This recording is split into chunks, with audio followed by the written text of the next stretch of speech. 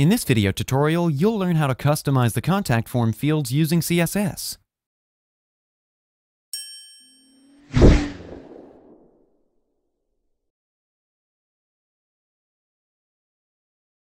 I'm using Contact Form 7 for this tutorial. As you can see, I've already created a contact form here using the Contact Form 7 plugin. We'll customize the fields of this form. Before starting this tutorial, you only need to install two plugins named Contact Form 7 plugin for creating contact forms and the Custom CSS JS plugin.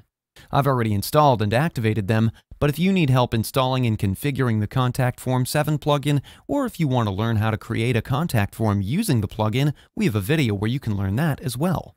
I'll link the video in the description below, or you can also click on the eye icon on the top right corner of your screen to view the video.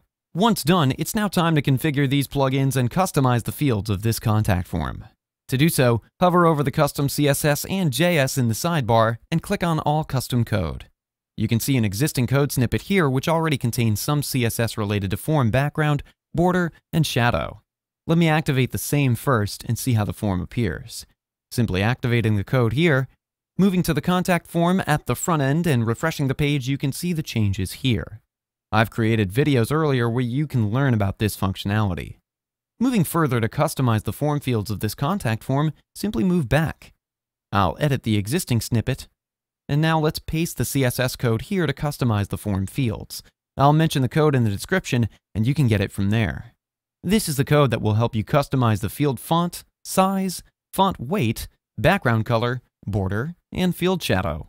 You can customize the code as per your requirement.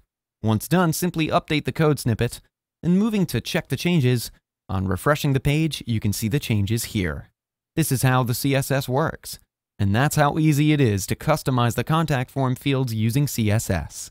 That's it for today's video. If you have any questions or comments, please leave them in the comments section below.